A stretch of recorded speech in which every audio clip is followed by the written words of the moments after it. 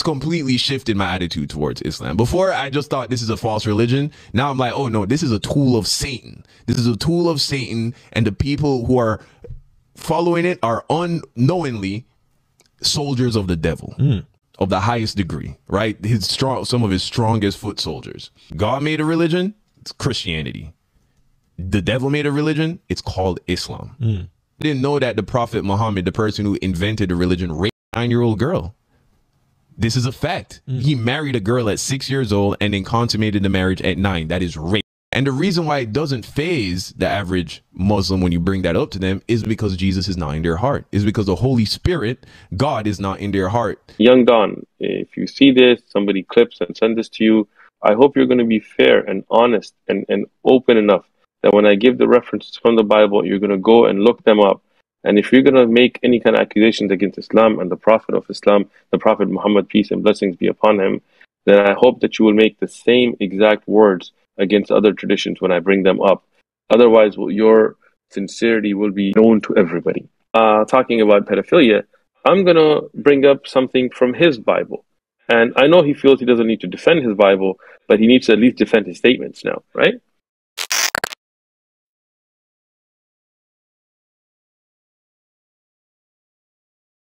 MashaAllah. They're going to want to hear this one. Oh, yeah. They're definitely going to want to hear this one. Listen, I want to give a quick disclaimer right now. This is not an enticement of violence, harassment, bullying, threats. We don't want to hear out that, you know, because of you guys, we did this to Don or we sent him this message. We don't want to get any of this smoke. Listen, the reality is, Don, if you're watching this, we just have a question for you. You've been going on streams on your channel every single day. Click on it. You have a title that doesn't have anything to do with Islam. So it shows you started the stream with the intention of talking about something. And then eventually you start talking bad about Islam. And then 2 hours later, it's deleted. Like, I don't understand this, bro. Like, if you're going to say it, why are you deleting it? You know? But unfortunately, you had to, you know, ask for the smoke. So Shaykh Uthman's going to deliver today, inshallah. Look, before we even start, I just want to say, we want good for you. Don, in case you watch this or somebody sends you the clip, we want good for you. We want you to be guided towards the truth. We want you to follow what is truth. And we feel that you are sincere in the fact that you do want to find the truth, but maybe the way you're going about it is incorrect. Instead of having a discussion face to face, instead of talking it through, just making streams and watching Islamophobes. By the way, all those people that you watched and you talk about watching, I've already debated them face to face, and you can go watch those debates on the One Message Foundation channel. You can see how they fell apart. If you really want to know the truth, we're inviting you right now. Jump on. Even if you want to come in during half the show, and we'll have a civil conversation with evidences, with references that you can look up. Bring your references. If you want to bring any of your little friends, Apis or Mr. Hammer Time or any of them, bring them. We're right here, live, bring it. Christianity and Islam, which is of the devil. And you can see it in the behaviors after the fact. If I went on that stream and I had talked with all those Muslims and, you know, and I didn't know anything about Islam. I didn't know that the Prophet Muhammad, the person who invented the religion, raped a 9-year-old girl. This is a fact. He married a girl at 6 years old and then consummated the marriage at 9. That is rape. Anybody that wants to try and tell me that a 9-year-old girl can have consensual sex with a 53-year-old man, you're sick. Or they're just so deluded. And the reason why it doesn't faze the average Muslim when you bring that up to them is because Jesus is not in their heart. Is because the Holy Spirit, God, is not in their heart to strengthen that morale. How do you hear this and try to look past it or rationalize that the Quran? See, I learned a lot about Islam after the fact. You know what I mean? What people, like after the call? After the call, yeah, because I went into it thinking that I was about to learn about Islam. But in them, you know, coming for me, I had to now go and learn about it on my own terms. When you talk about rape, I don't know where the idea of rape came from, but let's talk about marriage. And let's talk about the age of Aisha radiallahu anha. None of us are mentally present at the time of birth. None of us notice, hey, you're born, and you're like, hey, I'm born today. What's the time? What's the date? Right? If we ask anyone here when you were born, you're going to look at a birth certificate, you're going to look at your passport, you're going to go ask your mom. You don't remember, right? So you're basically taking information from other sources. And if those sources have some ambiguity, then you're going to pass that on. Arabs had no calendar. Understand this. That the Arabs had no calendar. I don't mean that they didn't have lunar or solar. I mean, they had no calendar. Basically, they would have events like Am al-Fil, the year when Abraha attacked Mecca with the elephant, and they would kind of give it a name from an event or a drought or a flood or a lot of rain, and they would give it a name, and they would try to map ages from that. And that's why, not just discussing Aisha radiallahu anha, even Khadija radiallahu anha, the first wife of the Prophet ﷺ, who, by the way, as long as he was married to, he didn't marry any other woman. She passed away, and then he married other women after that. But until she was alive, she was his only wife. Even her age disputed. Why? Because again, the Arabs were not concerned about recording your birthday. Most of the early scholars also, we know their death dates, we don't know their birthday. For the early scholars of Islam and the Sahaba and so on. Some of them, we have ideas because if they have major events that happened that year, like the year of the field, Am al-Fil, of the elephant, with the year that the Prophet Muhammad, peace and blessings be upon him, was born, then because of that major event, we know. But if people were born in years where there weren't major events, then it's very hard to know their exact age. What we can say about Aisha radiallahu anha, that her age was appropriate for the time for marriage. And how do we know that? That she was already engaged to Jubair ibn Mut'im before she was even engaged. I'm not talking about marriage, I'm talking about engagement to the Prophet Muhammad, peace and blessings be upon him. For us to judge that age today is what's called presentism. This is not fair, this is not appropriate. Why? Rami, if you can, on your screen, bring up Safari, Google, Chrome, I don't really care. Look up average life expectancy, 6th century. Yeah. And for anyone that didn't hear that, that's the logical fallacy of presentism. Okay, 30 to 35. 30 to 35 years old. Think about that. This is the 6th century. This is when the Prophet ﷺ was born. This is the time we're looking at. In that time period, your average life expectancy was 30 to 35. Today, it's about 77 years of age. In Hong Kong, in Japan, it's around 80. Okay? So today, when we talk about the age of marriage being 18, that would not be practical for that time. Today, when we talk about, he's too young to get married, she's too young to get married, what do we talk about? They haven't finished their schooling, right? She didn't finish high school, she didn't finish college, he didn't get a degree yet. Yeah. Understand, in those times, you didn't have any of that. So when a girl was physically mature, when the biological indicators were there, for example, she got her period or other signs that show maturity, they would get married because nature would tell them you are now physically ready to get married. And that was very common. They didn't have school to go to. They didn't have med school. They didn't have any of this. They didn't, this is what they did. Men at the time when they were physically capable would go out and work. They would do trade. They would go plant seeds. They would farm. Today, if we take a 12-year-old and put him to work, people say this is child labor laws. This is abusing children, and you're taking advantage of the child because he should finish his schooling. But that would mean the whole world was abusing children at the time, because everybody, when they were physically old enough, 12, 13, 14 years of age, they would go out and work, right? So this is a fallacy. This is something that is not correct, and anybody with a bit of logic would understand this, right?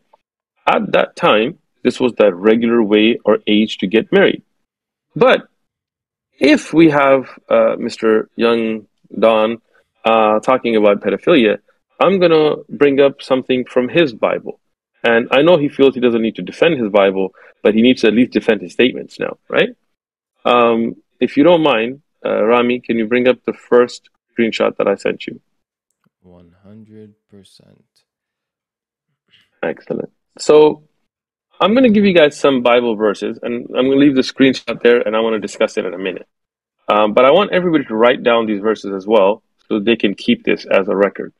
If we look in the Bible that Mr. Don claims to believe in, that he's promoting, that Christians hand out to us, that give out, that you go to hotels and you find it in their drawers. In Genesis 17:17, we find, and if one of you guys can take some notes here as well, that Sarah was 90 when Abraham was 100. Ibrahim alayhi salatu salam, Sarah, right? So Sarah was how old? She was 90 when Abraham was 100, according to Genesis 17:17. You got me? Okay. Sorry, Sheikh. Now, in Genesis, Sorry, just yeah.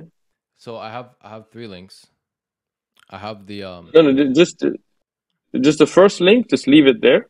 It's a commentary on. Yeah. Yeah, We're not gonna. I'm gonna get to that in a minute. Okay. But first, I just want you guys to write these ages or remember them. Okay.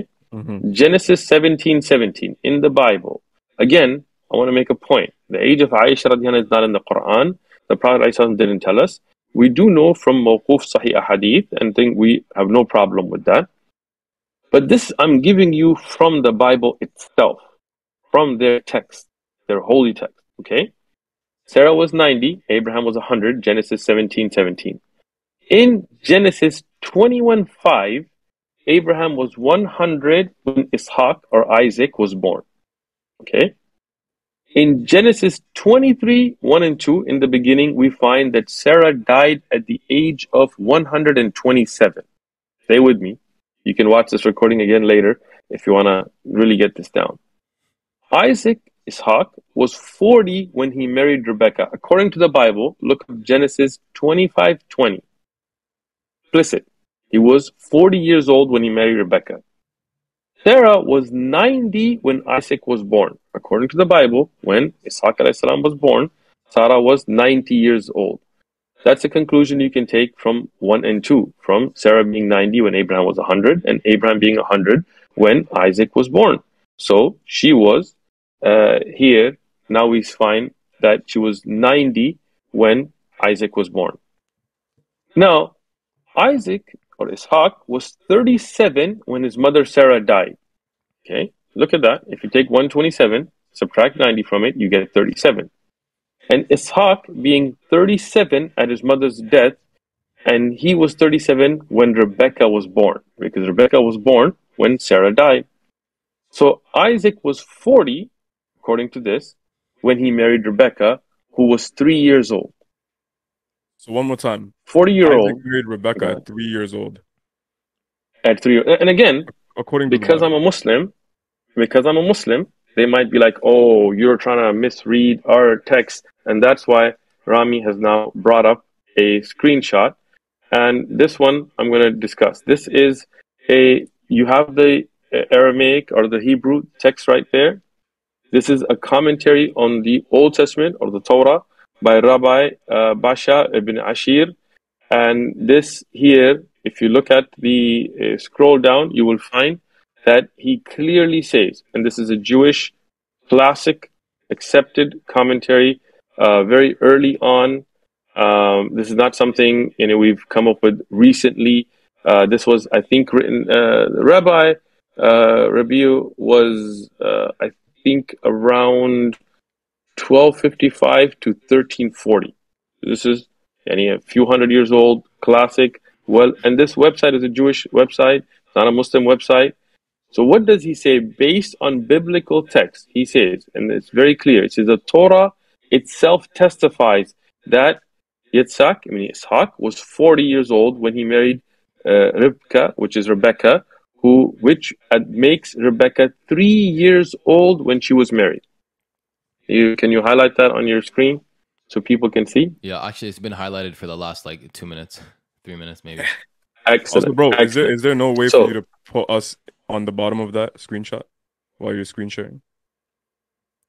No, that's okay. I don't think so. So as long as everybody else can see it. Okay, so now we want to be very, very explicit here that these rabbis, biblical scholars in accepted, well-known biblical commentaries that are right now on Jewish websites, and we're talking about the Old Testament, which, again, as Christians are supposed to believe in. When they give us the Bible, it's not just the New Testament. They have the Old Testament there.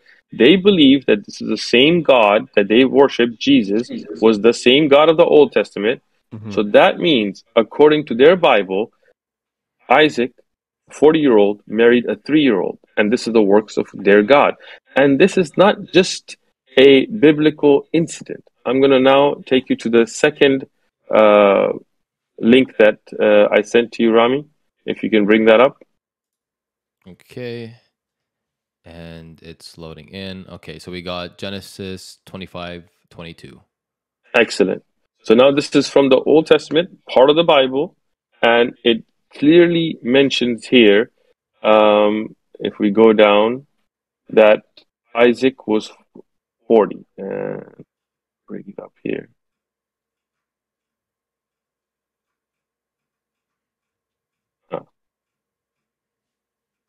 Here. Genesis 25:20. Isaac was 40 years old when he took wife Rebecca.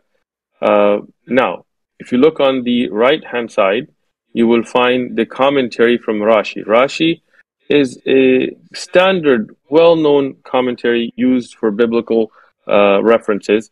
It was written by Rabbi Solomon ibn Ishaq, and he is 1040 to 1106. Very classic.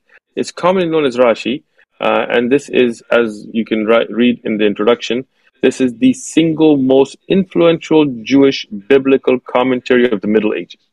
Anybody who studied Judaism, anybody who's Christians that have studied the Old Testament know that this is the standard. This is the well-known, accepted commentary from the Middle Ages. What does Rashi say? He says, when Abraham came from Mount Moriah, he received the news Rebekah was born, and he gives the reference, 22:20. Isaac was 37 years old, because at that time Sarah died from the birth of Isaac until the binding. When Sarah died, there was 37 years since she was 90 years old when Isaac was born, and 127 years old when she died. As it is said in 23:1, he's giving all the biblical references here. And the life of Sarah was 127 years. Thus, Isaac was then 37 years old at the period Rebekah was born, and he waited until she was, now pay attention to this, until she was fit for marriage, which was 3 years, and then married her. So according to the Bible, the age that a girl is fit for marriage is 3 years of age. And this is not a Muslim commentary. This is not me trying to interpret their text. This is their own scholars in their own commentaries using their own Bible. Okay? Now, 3 years old. Yeah. 3 years old is the age for marriage, right? According to them, not us, not as Muslims, right? If you want to talk about pedophilia, let's talk about pedophilia, right? But we'll get to it. We'll get to the New Testament too. Relax. All the Christians that are jumping up and down, you guys claim you believe in the Old Testament. It's part of the Bible that you give. You claim it's the same God, so you believe in this. Okay. Now, if you can go to the third link I sent you. All right. Third link. Yes. All right. It's looking like 541, Dr. Joshua Culp. This is the Talmud. This is the commentaries of the Jewish rabbis that base their rulings off of the Bible, off the Old Testament, right, of the Torah.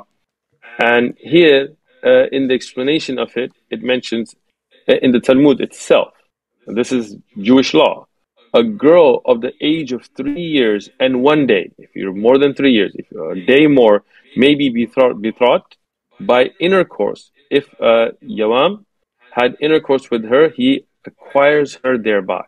This is Old Testament law. Okay? What does that mean? That if a girl is 1 day more than 3 years of age and somebody has sex, whether it's forcefully or not, he is now her husband. She will be betrothed to him. As it says, as stated above, intercourse with a girl over the age of 3 years counts as intercourse. Therefore, since betrothal may be performed by intercourse, she may be betrothed in this way.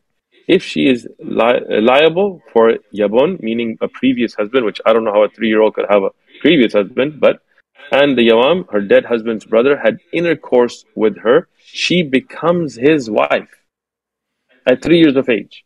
Read. This again, look at the website. That's why I shared the link. I'm not just reading it. So people can go look it up. This is not us as Muslims coming in. So if you want to take shots, Don, come. Let's talk about it. Right? Let's bring up your Bible. Right? We'll get to it. Now, again, this means intercourse. He creates legal obligation, legal relationship. And who is liable for adultery with her? It's her father who marries her off to someone else. Understanding that according to Jewish law, a girl who is a katana, this is kitana, this is a word that's used in their law, according to the Old Testament, at between the age of 3 and 12 can be given in marriage even without her consent by her father, right? Because it's the legal age of marriage between 3 and 12 according to the Old Testament laws, right? Now, I know we're going to get some fun Christians that are going to say, oh, you know, this is the Old Testament or New Testament. Okay. First thing, as I've clearly mentioned repeatedly now, the Bible that you guys give out as Christians contains the Old Testament. You do believe in it, supposedly, right? So this is all applicable to you. But let's talk about Jesus and Mary and Joseph. The earliest document that I could find that discusses the age of Joseph. I'm not talking about people today trying to rewrite history. The earliest that I can find is from the 6th and 7th centuries, which is a book called The History of Joseph the Carpenter. And here, Robenge Motomir Bennett, probably mispronouncing that, it's European, says in the book, in The History of Joseph the Carpenter, that if you look at early church fathers and their writing, early evangelical church, that they believed that Joseph was 90 years of age. Look up the book yourself. Look, again, Don, if you watch this or any other Christian, go get the book. You can get on Amazon, The History of Joseph the Carpenter. Look it up yourself, right? What do they say? They say that Joseph was 90 years of age and Mary was 12. How old was she? 12.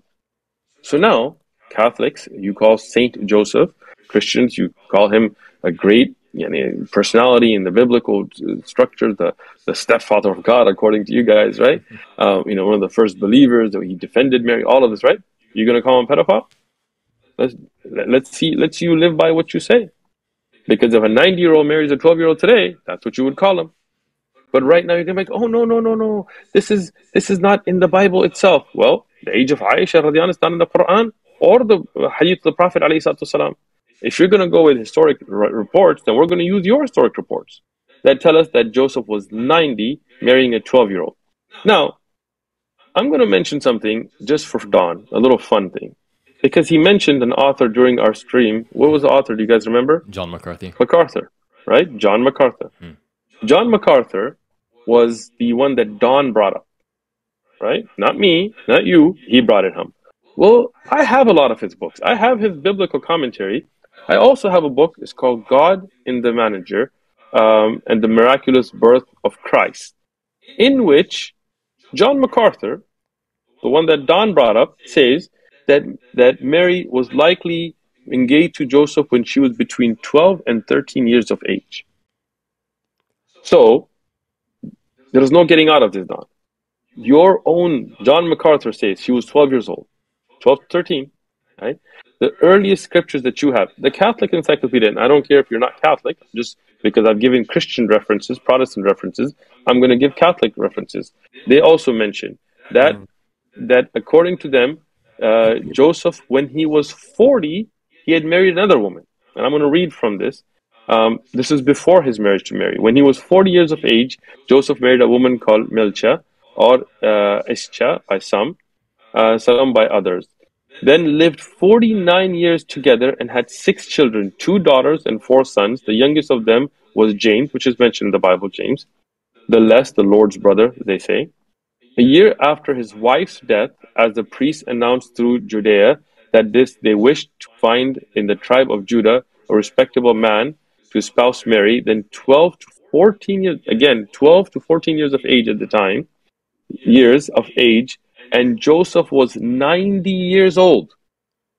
This is not just one reference. It's not just Christians. It's not just Catholics. It's the earliest references. And the current, and John MacArthur himself gives her age at 12. Here again, she's 12 and he's how old? 90 years of old when he went up to Jerusalem amongst the candidates, and a miracle manifested, and the choice of God had made Joseph, and this is God's will that he was doing. And 2 years later, anyway, so now, just to give you a couple of references, this is not like some, obscure reference that I found.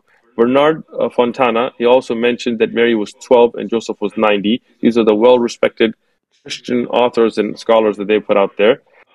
In Charles Talbert's commentary on the New Testament, this is New Testament on Matthew, he also says that did Mary have sexual relations with Joseph? Because they might be like, oh, Joseph didn't have relations with her.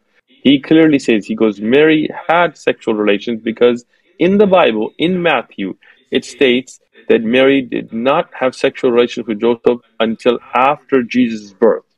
So he says, from amongst the early witnesses, we find that Mary did have a sexual relationship with Joseph after the birth of Jesus, according to Christian scholars.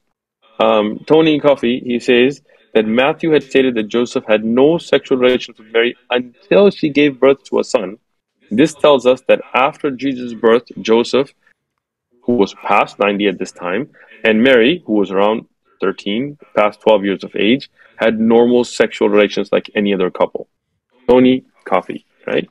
So, what does that tell us?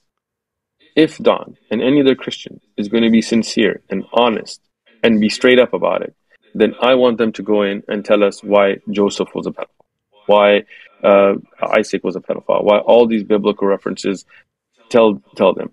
And when they come back and say, oh, no, at that time when Mary was betrothed, that was the average age when people got married, then the same is true for Aisha radiallahu anha, right? In fact, the age gap between Joseph and Mary is much more than that of between the Prophet Muhammad sallallahu alaihi wasallam and Aisha radiallahu anha, and the age gap between Isaac and Rebecca in the Bible is also much more than that which is between the Prophet Muhammad sallallahu alaihi wasallam and Aisha radiallahu anha. So we come at it straight. There's no ambiguity here. We're coming at it with evidences, with biblical verses, with books and references. And if they're honest, sincere, even right now, if they jump on, I'm here, I'm ready to take a face-to-face conversation with anybody who wants to do it. Sheikh, just to quickly interject, a lot of people are commenting this. What's the age of majority in Islam? And from what I know, the age of majority is that you are mature. That's it. The age of maturity, not majority. Age of maturity is that you are mature now. Correct me if I'm wrong. So, in Islam, we discuss this issue of bulugh, of who becomes baligh, and there are many different signs between a man and a woman that shows when they are physically matured. One of them is for a woman, for example, if she gets her haid, if she gets her period. For a man, and there is certain hair that grows in certain places, certain dreams, certain things that we look at to know whether they're baligh. But that also doesn't mean that they're ready for marriage. Because as the kutub of fiqh, the fiqh books discuss, that marriage is done when somebody is physically capable and able for marriage, and many of the commentaries then also talk about a mental state, right? So what does that mean? A girl may be at an age where her period doesn't come because in her culture or her environment, the period comes very late, or some they come very early, but she may not be physically ready for marriage. So at that time, we would not allow that to be an Islamic marriage. Islam looks at what we call urf. Urf means the local customs and traditions to look at marriage age, right? Meaning that if, for example, in a country where there is no education system, there's no schooling, the average life expectancies are very low, and people get married early, as long as the woman is physically ready, natural indicators of marriage, and the man is physically ready, then they could get married. In other cultures, if there is a delayed period, meaning the people are going to school, they have things, and they want to wait till they're older, nothing wrong with that. We look at the urf there. We don't allow marriage until somebody has the natural indicators of marriage. We don't give an age, because if we said 10, not every 10-year-old is the same everywhere else, right? In America, for example, the legal age for marriage in many states used to be 10 years of age, and now they've bumped it up to 16. And some states 18, but most states still at around 16. Some are still, I think, at 14. You can look it up. Why? Because time and locations differ. Till today in Africa, there are countries where the lifespans are very low, education system is not existent, and women regularly get married at 10 and 12 years of age. And we sitting in America to say that's wrong is very hypocritical of us, because even in America, that used to be the fact. And I'll say one more thing. One of the hypocrisies of Western society is when they talk about child marriages, they don't talk about sex of underage children. We have middle school kids that are pregnant, right? I went to a school that had a daycare. And this was my middle school in San Diego, because so many girls had already, especially if you look at the Latina community, so many girls had already had children, right? I have people that I went to school with that at 12 and 13 got pregnant, meaning they were already having sex before that. So if somebody is old enough to be having sex, why aren't they old enough to get married? This is something that we find as a hypocrisy in Western society, Because the age 18, for example, where did we come up with that number? You know, some people at 18 may not physically be ready for marriage. Some people at 18 maybe, some people at 16 may be ready, you know. So in Islam, we don't go by just putting a arbitrary number. We look at, first and foremost, the natural indicators of the body. If a woman has her period, if a man has certain natural indicators, I don't want to get into detail here, but in our fiqh durus we discuss it, then we say that they are naturally, the nature of the person shows that they are ready for sexual intercourse and ready for marriage. That doesn't mean they should get married at that age. They may not be mentally prepared. They don't have to. Islam doesn't say, right, when that happens, khalas, get married. No. But if they are mentally mature and in the urf, in the tradition of the land, they can, then they should, right? So this is the Islamic rulings. All right. Jazakallah khair. Fayed, one thing I want to say is you can turn your mic up on your end, most likely. Secondly, I think that... here, echo for a second, but my gain is the highest, bro. Oh, I see. Okay, no worries, inshallah, no worries. We'll deal with it afterwards. Okay, Jazakallah khair, Sheikh. I think that was clear for everyone. One thing I want to add is just a little note. Once I heard it, never left my mind. In California, there is no minimum age requirement with parental consent. So if Aisha was alive today, or anyone nowadays, they could legally get married with parental consent, which she had, Aisha radiallahu anha, in California today. Yeah. If you have a problem with that, go to the county, file some kind of complaint, talk to your political representative, and throw your tantrums there, Don. Maybe he lives in Cali himself. I don't know. Throw your tantrums there. Go to the county and complain. And again, I mean, even if you look at age of consent or age of marriage today, that's all arbitrary. I mean, we're just making up numbers, to be honest, right? Because if you look at, like I said, if your life expectancy is between 30 and 35, you can't expect somebody to wait till they're 20 years old to have their first child, right? They won't even be, 10, 15 years old, the parents will be dead, right? Yeah. So how do you raise children that way? And if you have no schooling system, what do you do? I mean, once you're baligh, when you're mature, when you're physically, natural indicators show that you're ready for marriage, you're just going to sit around and wait 10 years for what?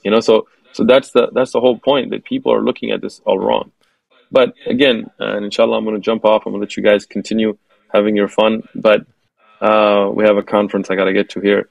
But I will again leave with a couple of summary points. One, regarding the age of Aisha radiallahu anha, no doubt that she was at an appropriate age of marriage for that time period, because none of the mushrikeen, the polytheists, ever objected to her marriage. Her parents didn't object to her marriage. Nobody else in that society. Until the 1900s, Western academics didn't object to that marriage, because their own kings, and in my video that I have about the age of Aisha radiallahu anha, I show Western kings and queens that got married at much younger ages than Aisha radiallahu anha. And this was in the 16th century and 17th century, not the 6th, right? So the hypocrisy of Don and others in the West, it's mind-blowing, right? Secondly, if you're going to throw some kind of statements out there, then I want you to go back and look at the Bible, and I want you to look at the reference that I gave, and I want you to look at those commentaries, and I want you to look at those references to the age of Joseph and the age of Mary, and then I want you to use the same standard, be fair and balanced, and use the same standard in what you're talking about. And lastly, I want to go back to this, that none of this has to do with creedal issues. None of this has to do with aqidah. This is just somebody who was on a live stream, got caught in showing that the Bible shows that Jesus didn't know the hour. He didn't know knowledge that the Father knew. So now he can't be co-equal because he doesn't know.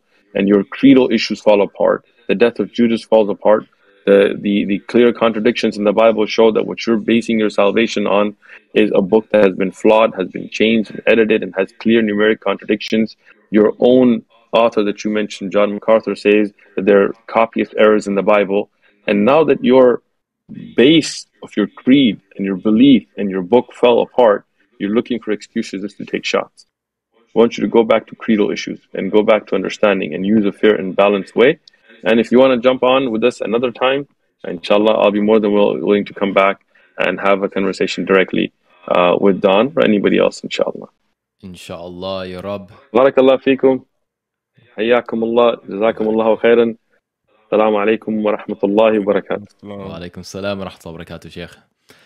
All right. So you guys heard it here, saw it here first. Very clear, Very, like, it's qat'i, bro. It's clear cut. There is no way out. Dawn, all you can do now is be fair, say that you are on an emotional high, and apologize for your blatant statements, or make the same statements about Christianity.